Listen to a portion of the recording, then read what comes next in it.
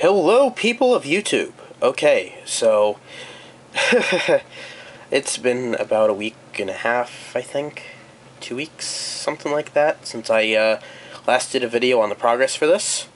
This is my SB61G2 shuttle. It's the socket 478 one that I made a recent video about. Actually, I think it was the last video I made before this one. And the last time that I showed a video of this, I had this same graphics card, which is the HD 3650 512 meg, with a lower profile heatsink. And that was pretty good, but when I had the cover on, it would get really, really hot. So what I decided to do was, I took a Dremel, or at least a knockoff cheapo Chinese Dremel, and I pretty much got the side cover off here, as you can see. And I put some U-channel from Walmart. It was like $8 for 18 feet. I couldn't say no. And yeah, now that's there. It looks okay, I guess. I had a little bit of a problem where it wouldn't stay put, so I have Scotch tape right here, and right over here, just to keep it in place for a couple weeks before, and that way, at least the climbing temperature in this living room area will hopefully, there's some adhesive on the inside, so hopefully the climbing temperature of the box and of the room itself will help to melt that a little bit into place and just hold it in. Then I can remove the Scotch tape and be completely rid of it. Over the past couple weeks, I've also developed what seems to be a second case of bronchitis.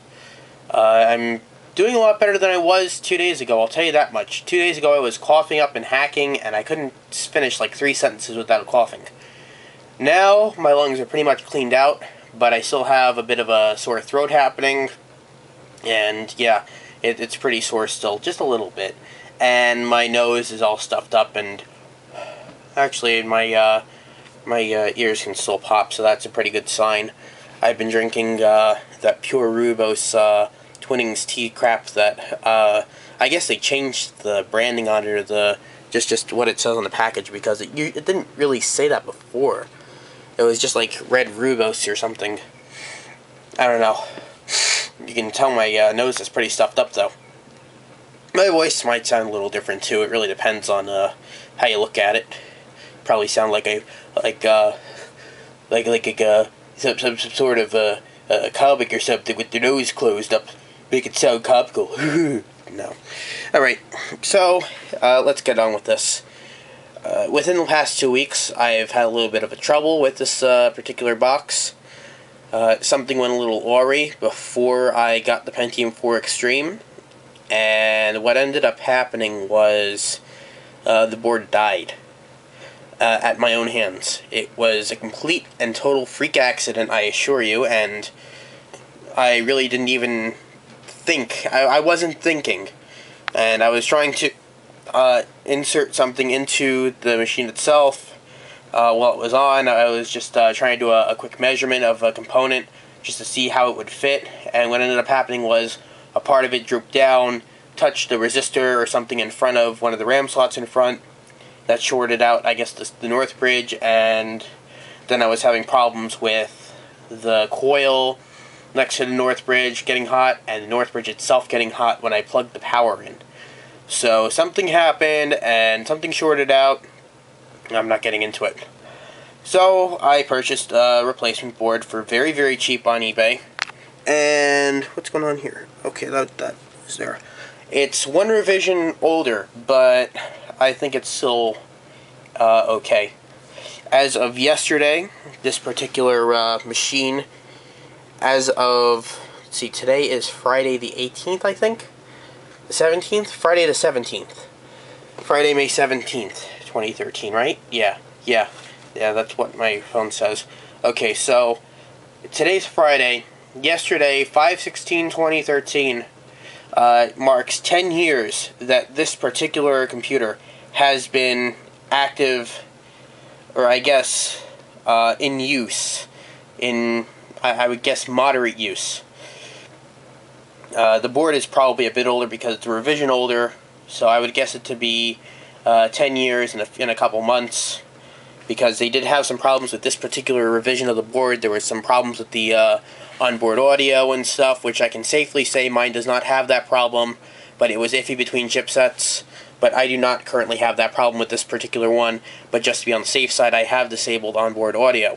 If you can sort of see back there, right in here, right here, there's no real good light, but you can see that little sort of white connector there in the middle. That is my Audio G2ZS, which I have also transplanted over to that particular board, and it sits behind there, and it was a very tight fit to get that in there with that fan right there. That is a 92mm Nidec Beta 5, Beta V, whatever the crap you want to call it. It's a 3-pin, it's thermistor RPM controlled, and it does a pretty good job. What I have that there for is that blows cold air, or I would guess semi-cold air, over the RAM and the towards the North Bridge and towards the CPU, sorta. And that also gives airflow towards the power supply, because the power supply fans are struggling to just get airflow through there. So what I did was I put that in, and now there's just a heap of air coming through the power supply now. So it's not as hot as it was before, but it's still hot. Uh-oh. I think I have company. Okay, so I'm going to really quick turn this off, and I'll continue this later on. Okay, that turned out to be a false alarm. I guess whoever it was pulled into the driveway and then pulled out and went the other way.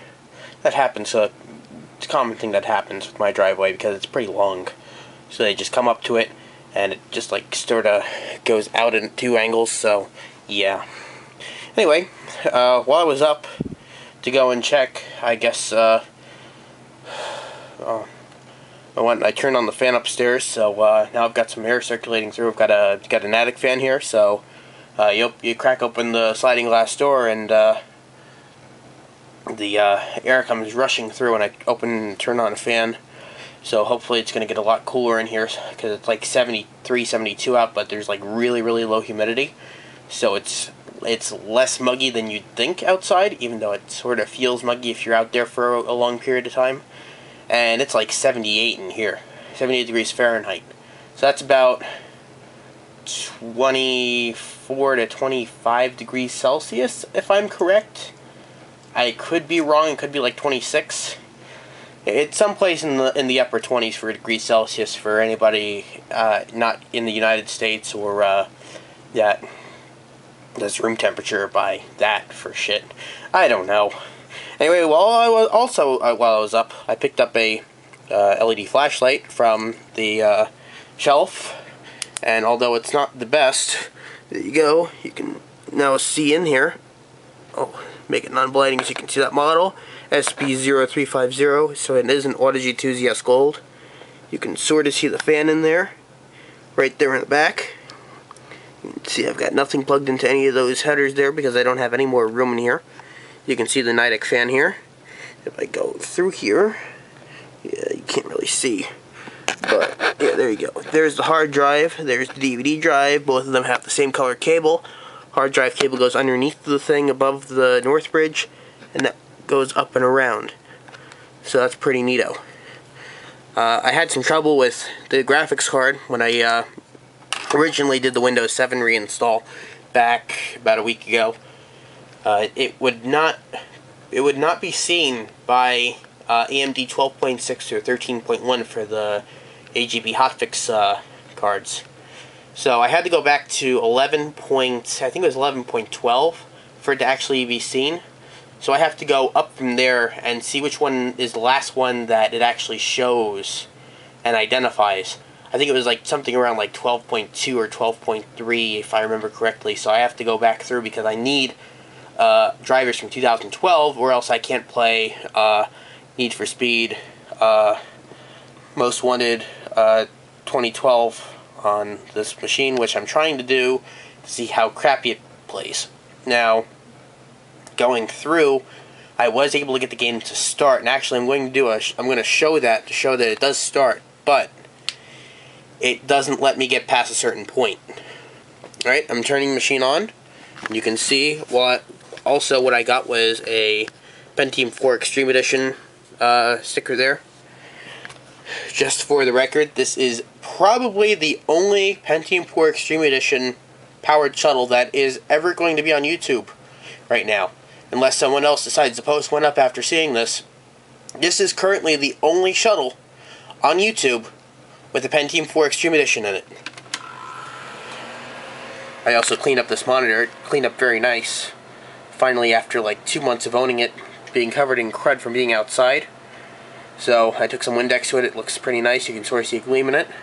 Right up here, right there, you can sort of see the surface scratch there. That's not noticeable if you look at it dead on. So I'm not complaining because I got the monitor for free. And once you clean up the gunk and the grime that was on the front of it, it actually is pretty bright and pretty sharp for a piece of trash monitor. Or a monitor that was going to be out in the trash and was going to continue being out in the trash. So you go ahead and log in, and for those that are not familiar with it, I have got some sunlight coming up behind me. This is a Tandy enhanced keyboard. This is AT/XT. It's auto sensing, and I actually had to plug this into the actual PS2 port on the computer itself. I couldn't use my USB to PS2 adapter, which bothered me because I usually use that for like everything, plug it in, unplug it, that sort of stuff. So this is not, I don't know if it doesn't work with that particular one, or if it's just the USB ports being underpowered, because they are a little underpowered. Like I have my laptop, my E265M, and it's able to power a couple of these 2.5-inch hard drives that I have just fine off of the one cable. But this Pentium 4 here needs a little bit of help with some power. It's having a little bit of an issue with excuse me. I have a little bit of a problem with powering up a couple of the hard drives. I've got a Toshiba that really needs some starting amps to get it going, and then once it starts going, it just clicks back into park because it just doesn't have the amps to start up. So I'm going to head and log in here. And if it decides to focus, there we go. Okay. So now here in the tray we've got security essentials, we've got the network icon, sound, mini bin, XPC tools, and what should be starting up Codex 4, which I use on pretty much everything. Let's go ahead and go into Codex 4 real quick. You see how hot everything is running, about 48, 40, 42 for the CPU. You see the CPU is running at 1.344. I've got it undervolted a little bit. The fan is running at speed setting 12 because I need it to, or else it's going to just freaking overheat in here. It gets up to like 48 real quick on anything lower. I used to, when this room was a lot colder, this Pentium 4 would run, the Extreme Edition would run about 33, 34. Now it's just insanely hot in here. Ooh, okay, so now let's where's CPUZ? I can't see myself here. Here we go. I'm trying to look through the viewfinder here. There we go. CPUZ going up. And as you can see, Intel Pentium 4 Extreme Edition, Quantum chip core. Core voltage is again 1.344 volts, which is correct. The actual original I think was 1.5. I think the lower limit is 1.425. So for it to be running at this is pretty nice, and it is stable at this. So you can just see here how much of L3 cache I've got, 2 megs. That really does help with a lot of stuff, let me tell you. Alright, so again, caches, 2 megs, 8-way set associative, 64-byte line size, main board. Shuttle FB61 version 1.0, it's actually a 1.2. And you see here it's got the 865 with 800 megahertz front side bus support, hyper-threaded support, all that crap. I just dropped the old BIOS chip from the old board into here, it works fine. AGP version 3.8X. Sideband enabled, okay. You got RAM here, 3338. I'm probably going to mess with that a little bit, maybe not a whole lot. Really depends on what kind of RAM I can find for this. And I can probably find some decent old DDR RAM. That's about 2 gigs for decent. I've been looking online to see if I can find anything that's overclock friendly, like has heat spreaders and stuff, but I can't really find any anymore. You can see here they're Kingstons. They're both KVRs. And they were both made in week 19 of 2009. Pretty nice. And then HG2600 XT. This I've actually got to fix. It's still showing up as a 2600 XT with 11.12. I'm just going to move it over to 3650 because that's what it is. Although I don't know if it runs any slower or not with this. So now, go over into GPU-Z. Come on, I clicked you. By the way, I'm using my MX310, one of the 3 that I now have. Runs pretty nice. Uh-oh. An update warning.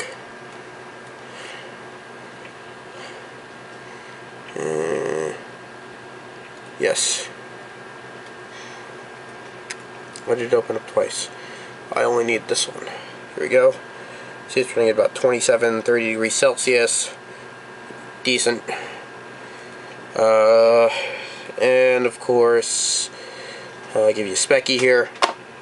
You notice that the hard drive is a little more noisier than in the last video. It's because I switched the hard drive out for a 500 gig that used to be in my older Shuttle, which is actually the newer Shuttle. My SG63G5 Pro. Nice machine, but that needs a little bit more work. You see here, the CPU is running at 40 degrees. That's not the motherboard sensor, that is actually the CPU sensor. And I'm going to show that. I'm going to cross-check here with XPC tools. 39 degrees Celsius, 38, 38. Okay. Hard drive is running at 38 as well. Once the room cools down a bit, like once we get the air conditioning going, and later on, probably going to be at the end of the month, it's going to be good. Again, you see here, I've got that. I've got Stop Grant running, so that'll clock down when needed, I guess. Player 16, whatever the crap. Air control again at 12. System, CPU info. Ha ha ha ha. That's pretty nice. Close that. You see.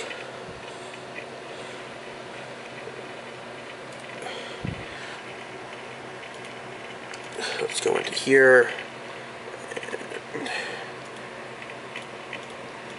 Need for Speed Most Wanted 2012 running. I don't have speakers but hooked up to it right now, but you can sort of make out that it runs pretty decent for its age. If it decides to load, that is. Come on, you can do it.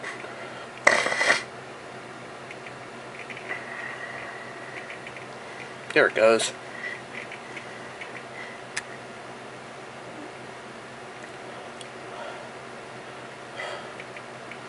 It's going to tell me to press enter or something. Yeah, press any key. And it's going to tell me that I need to be logged in for that. I don't want to log in to Origin right now because Origin sucks. Fuck you, EA. That's right, fuck you. I am not going for your Origin crap. You see it's lagging just the slightest bit here. Yeah, also while I had it going, I moved that around.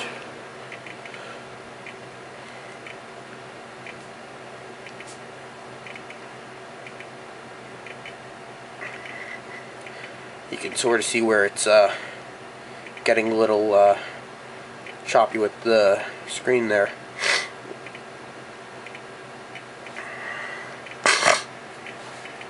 Excuse me.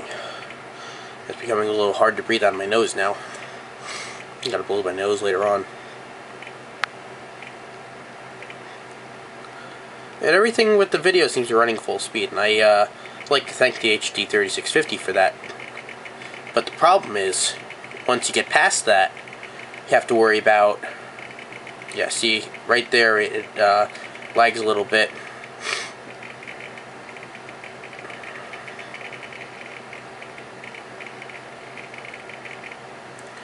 You can see where it's lagging.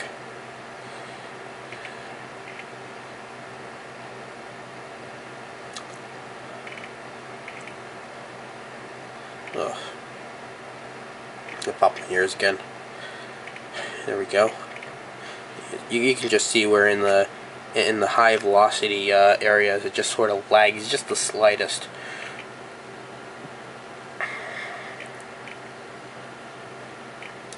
Now I'm going to see if overclocking the GPU just a little bit, because I do have a little bit of headroom with this heatsink on it. See if I can get it to perform any better, and see if it'll actually start the game up. Because at this point it's just a little bit too choppy for my liking. So we're going to go to this, then right after this fades out, mouse.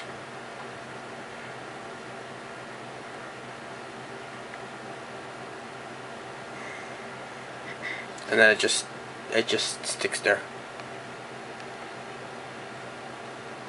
That's it. Doesn't do anything after that. If I click, it crashes. Without anything, it just crashes. So I have to look into that. It's probably a driver issue. I don't think so, but you can't be too sure. So I'm going to try some newer drivers, ones that actually work, and we'll see what the deal is. For now, though, I'm happy playing other games on it, like Unreal Tournament 2004. I think I've got UT99 on here too, Game of the Year edition. And I've got Steam installed, but I haven't set it up yet. I'm gonna try Team Fortress 2 and a couple of the other source games like Half-Life Episode 2 and 3. I have the hard drive space for it. I can always uninstall it later. I'm gonna try Metro 2033, Saints Row 3.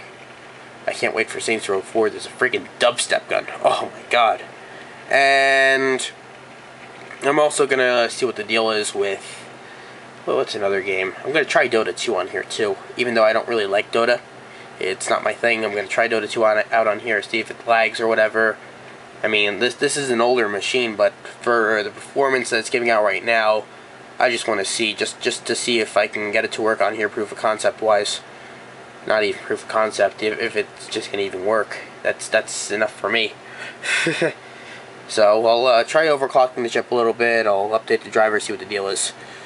For now, though, this is pretty nice. I've been remote desktoping into it. I'm going to move it over to where I'm sitting, though, on top of a little table, and I'm going to use it there, and I'm going to see what the deal is. Play some games with it, mess around with it. Other thing we're going to be doing is I'm going to be doing some Star Trek videos there on the upright VCR there to get that going a little bit more. That's my late 80s Zenith upright VCR that I got at the thrift shop for, I think it was $5. Not bad. Just a little bit of head cleaning and that's fine. I've got also the Star Wars Definitive Collection over there on VHS I'm going to watch. You know, the one where Han shoots first. Because Han always shoots first. Oh, yeah. So, we'll see what the deal is with that. Until then, though, I'm going to play around with that. Hello, Ash. What you doing over there? The cat's being silly. I'm sneezing a little bit. So I think there might be a little bit of sort of allergen in there. Some, you can just hear it. Just hear it off the PSU there. Sorry if you hear the wind a little bit, the air coming through. I'm going to actually get rid of this honeycomb grill in the back so there's more airflow at the back. It's going to help a great deal. I'm also thinking about getting a 80mm to 92 or 120mm adapter and placing that there. And putting a decent, like, see if I can get a decent, like, Scythe Gentle Typhoon and use that for, as the pull. That'll definitely help. In fact, I may not even need the, I am going to need the inner shroud, but I'm probably not even going to need the inside fan if I do that. Route the cable through the hole and be good. That's what I'm thinking about, at least. Anyway, I'm running a little low on, looks like memory, what it's saying here, so I'm going to wrap this up. Uh-oh, what's going on here? Uh-oh, uh-oh. Yeah, that's right. That's right, bitch. Go back down to 0. I know what you're thinking. It probably has something to do with the undervolt. I'm going to go over here and... No, I want to go... Let's go over here and bring it up to 1.4. And confirm. So now, if it decides to, yeah, it's messing up a little bit. So no, CPU-Z should say 1.35 or something like that, or 1.37. Yeah, 1.375, 1.376. We'll see where it goes from there. I gotta keep this thing nice and stable, or else I can't really use it for much. Alright, so that's that. I'm going to kill this off because I am running out of memory storage now here, which is pretty interesting because I do have a 16 gig card, and also the camera is starting to get a little warm, so I'm guessing the battery doesn't like it that much. I do want to have battery power later on, and I think it's just putting a little bit of strain on here because, oh, listen to the birds. This is not those crappy birds I'm hearing in the background of few people's videos. They go, ah, ah, ah, and it's just like they're laughing at them. It sounds so funny. Alright, I'm gonna cut it off here. Thanks for watching. Subscribe, I guess. Leave a comment. Leave any sort of comment except those that would be frowned upon to comment about, you know. Alright, have fun. Goodbye.